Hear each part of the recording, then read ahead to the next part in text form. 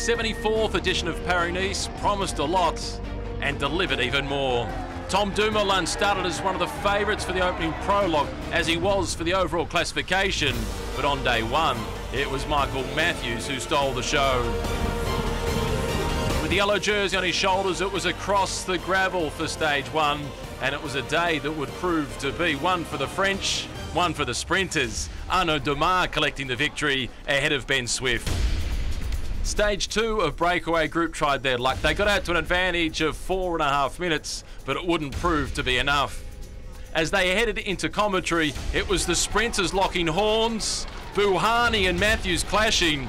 Bouhanni across the line first, but it would be bitter disappointment for the Frenchman as he was relegated and Matthews elevated. Matthews collecting his second stage victory. Stage three, the much anticipated mountaintop finish at Mount Bouilly, and it was the snow that stole the show.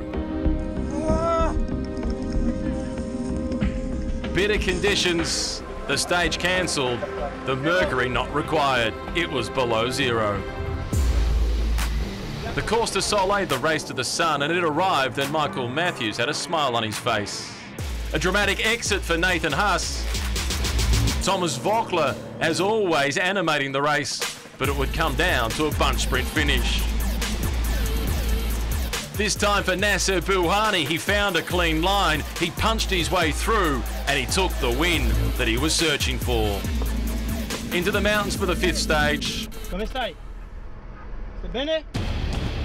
And it was all good over the top of Mont Ventoux, but for some, not so good on the way down.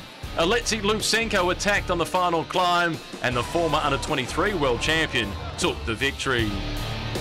Stage 6, Antoine Duchesne was collecting the lead in the race for the King of the Mountains jersey, as Matthews was bidding farewell to yellow, and Contador was on the charge.